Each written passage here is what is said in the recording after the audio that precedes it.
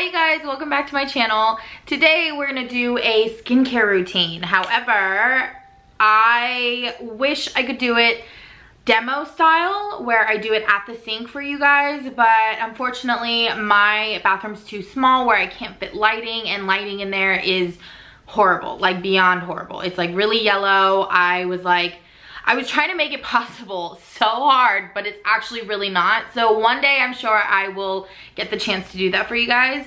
But for today, I will have to just step by step, kind of detail wise, share with you guys what I use. So let's get started. Actually, before we officially get started, one, I do want to apologize if you guys hear any background noise. Second thing is, for those of you who don't know, I started Curology about a month and a half ago.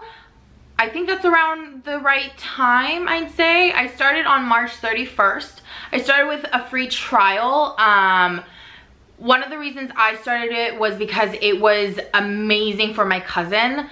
She had like the most transformational skin like I've ever seen, and she like swears by Curology, and I had heard about it previously just by ads, and some of you had mentioned it before, so I decided why not try it. I'm not being sponsored at all by Curology. I am paying to do my own acne skin transformation. And I just wanted to share it with you guys because then maybe some of you who are struggling with your skin can try it too. I basically collected everything around my room that I use for skincare, and I have it in this little tiny Amazon box. So I'm gonna go through it and share with you guys what I do for my morning routine and my nighttime routine, depending on whether I have makeup on or not. So before I get into the actual steps, I do kind of want to give you a background on my skin. Growing up, I did not have acne during high school. I had like a pimple here and there. I actually broke out like only like right here ever. Like that was the only places I had like a pimple or two, maybe maximum. It wasn't until like the second year of college, that is like what, when I'm 19? Yeah, around like 19, 20 is when I officially started to break out really badly. So I was actually a late bloomer. And at first it was kind of like tolerable. Like I was like, oh, this is normal. Like my friends had acne and I was like, oh, this is normal. This is just like, you know, like I'm just a late bloomer. And then progressively it started to get worse, and then I ended up having really bad cystic acne. It wasn't to the point where it's like I couldn't touch my face because it hurt, but it was pretty bad. So I did have cystic acne for maybe, I think it was like less than a year, and that's when my mom was like, okay, you know what, like I think we should go to the doctors. I had never been to the dermatologist at that point, so I was like, okay, you know what, like yeah, I'm ready. My primary physician at the time sent me to a dermatologist, and the dermatologist mentioned that my skin was strictly hormonal. He never talked about like my eating habits. Obviously skin has to do with eating habits, but I don't think he specified because he was like, that's common sense. Like the healthier you eat and the more water you drink, your skin should be better. So he did say my focus for my acne issues were hormonal. So he prescribed me, I don't even remember what it was, but it was a giant pill, and he said I had to take it, I take half of one every day or something like that. I wish I knew the details, but it also doesn't really matter. He gave me topical cream and a prescription pill, and then he said go get a face wash and toner that has salicylic acid in it. So I was doing that for like a week maybe, and then I was over it. And the reason for that is because it literally burned off my skin. At one point I just started crying because it hurt so bad to wash my face with just water, and putting on toner was literally like I imagined I was in hell. Like I was like, if hell could be one thing, it's putting toner on my skin, because it hurt so bad. At that point my skin was so inflamed, and it was red, and it looked burned, and you weren't supposed to go in the sun because it was like, it was just really bad. And so I was like, you know what, I'm done. Like I can't do this. I can't put on moisturizer without feeling normal or washing my face or anything like that. So I was like, Mom, I can't do it. So then I ended up quitting. I will say it did help. I feel like because I did that, my skin kind of calmed down, because the cystic acne was gone. Like all the scars and pimple here and there was still there, but the cystic side of everything was gone. But I was like, like, I'm not doing this. Like, because I think he was like, we have to try it for like 6 months. And I was like, 6 freaking months? Burn off my skin for 6 months? No, like, I'm not, whatever. So then I let that go, and I ended up quitting the pills and the topical cream. And I just started using salicylic acid face washes and toners, and that's all that I kind of did up until now, which is basically Curology. So now we are up to date, and right now I am using a few products here and there. I did completely change my skincare routine.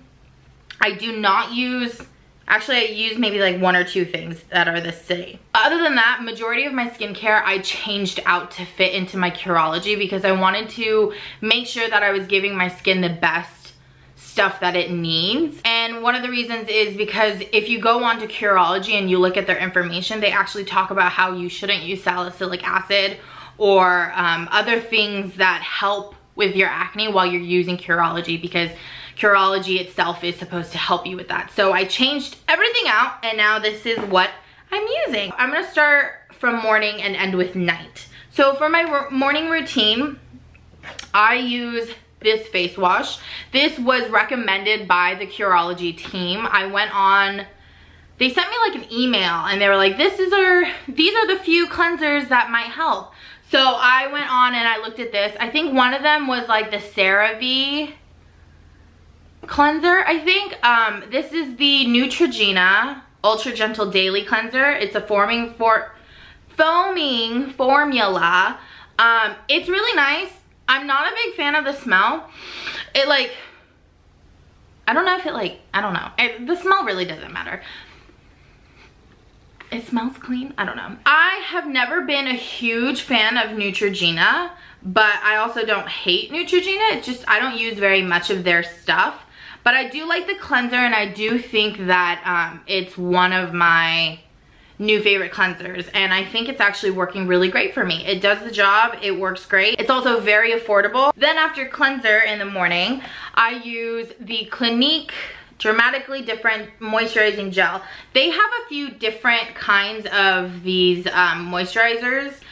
Clinique has the Dramatically Different Moisturizing Lotion, and then I think they have the jelly one. The lotion is for people who have drier skin, and then the gel is for people who have oily skin, and the jelly is for people who have like extremely oily skin. Previous to using this moisturizer, I was using the Cetaphil cream, I believe. I love it. I love it. I love it. I love it. It never broke me out. However, it is just not good for my skin. Now that I've changed my skincare routine, I noticed the difference in what the Cetaphil was doing to my skin. It was clogging my pores. It was just not clean, and it wasn't right for my skin. It's still an amazing moisturizer. I use it for body now. I just can't use it for my face. But one of the reasons why I didn't choose jelly is because I'm not extremely oily, and I don't like the feeling of having like stripped like dry skin, if you get what I mean. After that, I do go in with SPF, because you should always wear SPF. And I'm a hypocrite for saying that, because I didn't start wearing SPF until probably around like a year ago, maybe. Like a year and a half ago. I'm terrible with it. I hate the feeling of SPF. It's not my favorite. I don't even like the smell of SPF, but I know you have to wear it, so make sure you wear it. I try my best, even if it's a little bit, you know? I try. That's really all for my morning routine, because my morning routine is very quick, to the point. I don't wear makeup, so I'm really like put it all on and like head out the door. I'm usually done with my skincare routine within like 5 minutes, and then like add 2 more minutes for like brushing teeth and like all that stuff. Now moving on to the nighttime routine, it gets a little bit more fun, I guess, depending on whether I'm wearing makeup or not wearing makeup. So usually I like to shower at night. I do have one of these Neutrogena cleansers in my shower. So if I'm in the shower, I'm just gonna use this cleanser. If I'm outside of the shower and I feel like I'm decently clean, I'll use this cleanser as well. Sometimes there's days where I just feel like I just worked really hard, or like my face feels muggy, or like, you know, that's when I like to go in with the Tatcha Rice Polish in Deep.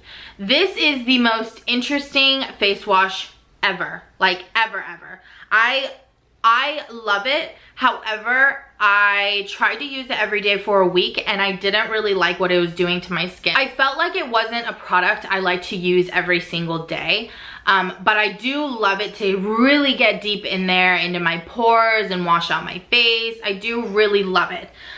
It is very pricey, I will say. It's 60 bucks, I think. Somewhere around that range. However, there's a lot. Like, I don't think I'll ever get through with this. Like, I really don't. This is also what I use when I remove my makeup. So in the case where I'm using makeup, I like to go in with a oil. I'm not a huge fan of adding oil to my face because I do have acne prone skin. But to get rid of makeup, I love using oils. I think they work the best. The one that I'm using at the moment is the Fourth Ray Beauty BFD cleansing oil. I do also like the Kiehl's one. I used previous from this and it has like jasmine or something in it. I love that one. Any oils to get rid of makeup, I love it because I feel like it really works the best for me. After that, what I like to do is I like to go in with the Tatcha, scrub my face, and then I also like to do another cleanse with my Neutrogena just to make sure everything's off. That's in the case that I'm wearing makeup. If I'm not wearing makeup, I'm usually just using this. Then after all of that, whether it was makeup or not, after my face is clean, I like to go in with a toner. This is the Ordinary Glycolic Acid 7%. It's their toner. I love it. It's so cute. I really like the color. It comes with I call it a sriracha bottle cap because it's literally a sriracha bottle cap. They come with the normal cap and a sriracha bottle cap. I put this one on because I like to put it on a little cotton pad and wash away all the dirt in my face that my cleanser did not get. I love this. I also sometimes use this in the morning when I I need to be out the door in 5 minutes and I don't have time to wash my face. I'll just grab this in a cotton pad and just kind of wipe away all the little dirtiness that I created in my sleep. After toner, sometimes depending on my mood, how tired I am, how lazy I am, I like to go in with a micro blender. I think that's what they're called. Ooh, micro roller. This thing. My cousin spoke so highly of this, not this specific company, but so highly of the micro rolling. And the reason for that is because I have a lot of acne scarring. I did put on a really light layer of makeup because I didn't want to scare you with my acne. But I do have some texturizing, like I have craters. I look like a moon. Because of course you shouldn't pick at your face, but young Michelle picked at her face. So what this is supposed to do is, if you don't know what this is basically a roller, and if you look very closely, there's these tiny micro needles. And what you do is you roll it across your skin in the areas that you have texture or craters or, you know, all this stuff. And what the purpose of it is that it punctures the skin very so gently, and basically your cells start working because it's like, oh wait, oh my God, something's happening to your skin. Like, what's going on? We need to recover what's going on. Because you know how when you get a cut, your skin mends itself because that's what it's made to do. So basically what this is supposed to do is puncture your skin so that your cells go, oh, we need to recover her skin so that it can get back to normal. So I've seen what it does on my cousin, and I think it's amazing. It doesn't hurt. They're super tiny. It's just kind of prickly, but you kind of get to control how much you press on your skin. I don't know what I'm doing here. I'm like pretending like I'm doing it right now. After every use, I do spray it with alcohol because I do spray it with alcohol because obviously you don't want all the gunk and bacteria to end up in there and stay in there because that's just bad for your skin. I got mine on Amazon, so I will link it down below if you guys are interested, if you guys want to give it a try. After derma blending, I will go in with Curology. So this is the first bottle that I got when you do your first free trial. This is the size that they give you. And I thought this was the original size, but then when I got my first month officially, it's actually bigger. I used about a pump and a half. Yeah, about a pump and a half exactly. I don't use a full 2 pumps. It is a little weird because this is kind of your moisturizer at the end. I don't put on moisturizer at night anymore. And because it's only such a little amount, like my face is round and big. Like I have a lot of surface to cover. In the back, there's actually like ingredients of what's in there. Like mine has clindamycin, or I can't read these. Everybody has different ingredients in theirs because your face is completely different than mine. You're oilier, you're not oilier. It really, our skin is so different. Like no one will have the same one. I'm sure some people do, but you know what I mean. And going into Curology a little bit, I'll show you guys when I first started here. And then about a week ago from today here. You can't see like that much of a difference. I can. So when I first started, I still had a bit of texture in my face, and I was like, oh, like that's one of the reasons why I started Curology, because I was like, oh, I feel like my skin's actually getting worse. I was starting to get concerned. But looking at now, my skin is actually quite smooth. A lot of my acne at the moment is actually a lot of just pigmentation and scarring. I only really break out into live like acne when I'm around the time that I'm gonna start my period. When you are taking your test on Curology and answering your questions, you do want to have all your information. Like you wanna know what birth control you're on if you're taking birth control. If you've gone to the dermatologist before and you've had prescription, you should have all that information with you. You don't wanna half-ass the test because you wanna make sure that you have everything detailed and correct so that they're able to create whatever formula is right for you. So I'm loving it so far. Obviously, it's only been like a month and a half, so very little has changed really. I see a difference in texture, but I don't see a difference in like discoloration yet. But I'm not too worried about it because when I was asking around, you don't really start seeing like the change until about like 3 to 4 months. And that's also what my cousin said. She said she didn't see like a difference until like the 4th month. So really I still have a long way to go, but I just wanted to show you guys like the difference, like maybe month to month, or you know, just kind of like update you guys because I did let you know I was starting it. I still have 2 or 3 more products left. One thing is eye cream. I was thinking about it and I was like, I'm not getting any younger. I'm not old, but I'm not getting any younger. So I was like, I should just start using eye cream. I'm using the 4th Ray Beauty eye cream. I'm not too picky. I haven't found a perfect eye cream for me. I just had this one, so I was like, oh, I'll just use it. If you guys have any recommendations for eye cream, I'd love to know. Please let me know down below. If you guys know any really good eye creams, I'd love to know. Please link it down below. I'd love to look for one. This is just something I had laying around, so I'm willing to change. Second to last thing is this, which is the Kate Somerville acne treatment. It's the spot treatment. You guys have seen this. One of the really well-known ones is the Mario Badescu one. I think, yeah, like that one. It's the same thing. I like to use this when I'm breaking out a lot during my, I was about to say pregnancy, period, because I break out a lot, and this really helps prevent it from getting just worse than it is. So I'll use this when I'm starting to break out. I'll use a Q-tip and just kind of dab it in the place, and then I look like a pepperoni pizza. Last thing I like to use is lip balm. These 2 are my favorites at the moment. My all-time favorite is obviously Carmex. Like, I can never let it go. There's one right by my bed. There's one at my vanity. There's one in my car. There's one in my purse. It's everywhere. However, I love these for nighttime. Like, I love it. It's not much of a daytime thing because it's so thick. But this Laneige one, you guys, oh, it is beautiful. It is beautiful, beautiful, beautiful. I want another one just because I'm like... And it also smells really good. I think they have like 2 different scents too, I think. This one and then 2 more. I'm not sure. But it is my favorite. Also the Tatcha, what is it? The Kissu lip mask. This one's really pretty.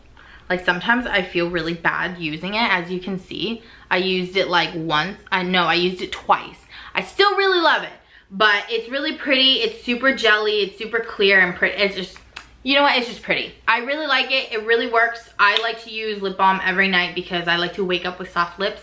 It's like, I don't like the feeling of having dry lips, so that's just me. I don't know. I hope you guys enjoyed this video. I know it was very condensed with a lot of talking. I hope you guys enjoyed it. Please let me know down below if you guys have any recommendations or if you tried Curology, how you liked it, how you didn't like it. I know some of you guys have actually told me why it didn't work for you. And a lot of you also said why it did work for you.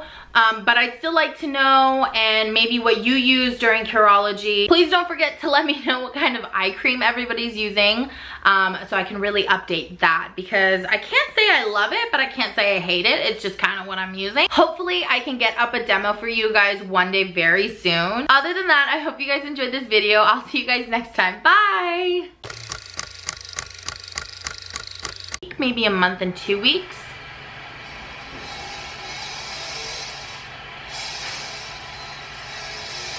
Started Curology. I started Curology on March. Are you fucking kidding me? Oh my god!